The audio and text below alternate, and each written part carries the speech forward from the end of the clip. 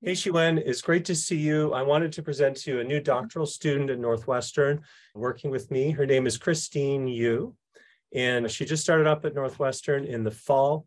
She did her undergraduate degree in chemistry at USC.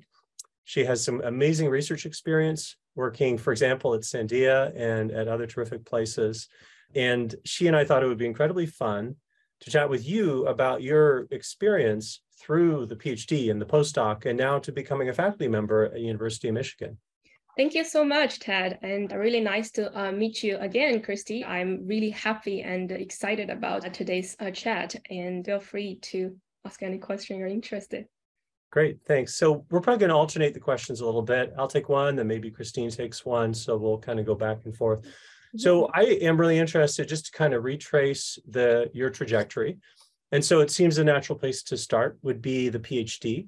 And I would love to hear a bit about the work that you're most proud of from the time of your PhD. Thank you, Ted. So the project I'm most proud of is a highly collaborative project with Dr. Zhijun Ning and Dr. Ricardo Calming and Dr. Sasha Vosny.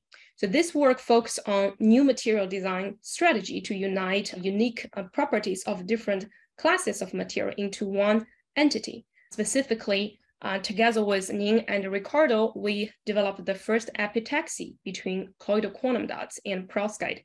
And in this way, we leveraged the bright near-infrared emission from colloidal quantum dots and the excellent carrier transport in metal halide perovskite. This work is very dear to me because it's not only laid the foundation for my PhD thesis, but also it's heavily involved around the material chemistry and photophysics of the new material. During this process, I get very valuable training from the very best chemist and physicist in our group. And I do think that experience is most valuable during my PhD. And I think that is also a unique feature of Sargent group. And I think that helps a lot of the PhD student to develop professionally very quickly. Like maybe something you were worried about entering a new faculty position for your postdoc? There are several new tasks in a faculty position that normally people wouldn't get trained during their postdoc and doctoral study. For example, how to teach lecture to undergrads. For example, when I started the position here, I taught thermodynamics for chemical engineering. That is a core course for second year undergrad students from chemical engineering department. It was quite challenging in teaching. However, a lot of support from my colleagues are quite helpful for me, actually. So I have the great opportunity to co-teach with a very experienced colleague, and then he was sitting in the lecture every time and then provide me incredibly helpful feedback. Well, why don't we go on to what you're doing now, running your own group, University of Michigan and the Chemie department. Can you give us a sense of the research that you're most excited about now?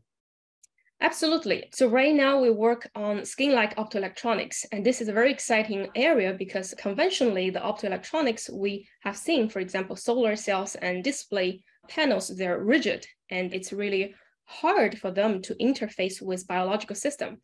You may ask, why do we want that? So actually light has a critical role in biomonitoring, and they can serve as a non-invasive probe to tell important biomedical information about us. For example, the smartwatches you wear today is actually using light to tell about the heart rate and oxygen level in the body.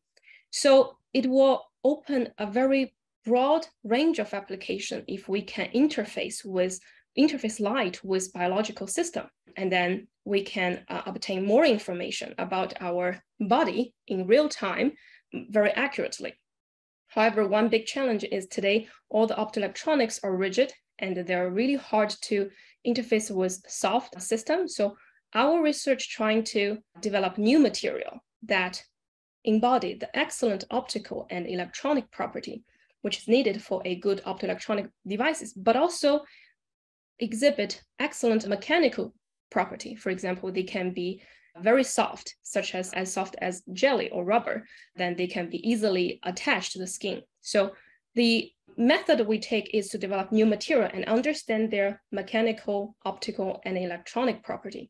And the final goal is to develop the next generation of optoelectronics that can be wearable and biointegrable to deliver more advanced technology in healthcare and biomedical field. I guess my next question would be, if you could like dream up a technology related to this, like maybe, I don't know, 10 to 25 years, like what do you hope will exist in this field? Great question. Thank you. There are many applications I could dream about. One would be a brain activity monitoring system using near-infrared light emission diode and photodetector. So right now, in order to know what's going on inside our brain or which part of our brain is active, there are several methods to probe such activity. And one method that is very non-invasive and at a relatively low cost is using near-infrared light. For example, actually that technology called functional near-infrared spectroscopy. So what that equipment is actually a set of light emission diode and photodetector sitting next to each other. And right now people mount them in a hat, and then you wear that hat, and then they will record the blood oxygen level consumption rate. And then they can tell you which part is active, which part is not. And that is a very important tool to understand brain disease and also to develop some therapeutic method to treat such disease. But right now, the device itself is very expensive and it's not very comfortable to wear. It's not portable. Your patient has to go to the doctor and sit there and wear that very expensive hat to understand their brain activity. So I would imagine the future with the development of our wearable optoelectronic technology. I had a question about whether you'd been able to kind of distill some of the things that you liked during your PhD in terms of the supervisory environment, the mentorship environment, maybe other things that you liked and appreciated from your postdoc at Stanford with Professor Jinan Bao. Are there any of those that you've tried to sort of incorporate into your style of leading your own research group? And do you have any other maybe innovations that you developed on your own that are very much your own distinct Xiwen Gong approach to advising the doctoral students? One particular practice that helped me greatly is the learning how to write manuscript from TED. So I remember when I first started, my manuscript draft was a bit rough, and Ted, you were very patiently editing my manuscript. But more importantly, you helped me learn how to write a manuscript by sitting down with me together and tell me why you made such edit and why there are a better way to express things. So such one-on-one discussion is very important for me, and I try to practice such mentoring session with my current PhD and postdoc fellow in my group. Another practice that is greatly helpful in Sargent group is the apprenticeship is also a great practice in Sargent group. So I remember when I joined the group, I was assigned to two great mentors, actually, Ning and Ricardo, where I can learn material chemistry from Ning and I can learn photophysics from Ricardo for the first few months. You had a great idea, which is to have kind of celebration of all our doctoral and postdoctoral alumni, maybe getting together at a conference, having a scientific symposium, having some social stuff. Tell us more about what you're thinking we could do there, and we'll go do it. Great. I feel it will be excellent opportunity to gather all the alumni together, let's say for a one-day trip at Boston, where everyone go together, and then we can share our recent research and also share the resources and provide insights and maybe also form some meaningful collaboration. I think it's a great idea. Maybe we can bring also some of the new generation of doctoral students from the group, and they can have the chance to interact in person with some of our remarkable group alumni. Well, I wanted to send a big thanks to you, Professor Xiwen Gong, University of Michigan, for getting together with Christine and me today, for telling us about your journey. And I wanted to wish you the very best continued success in your group and in your independent career.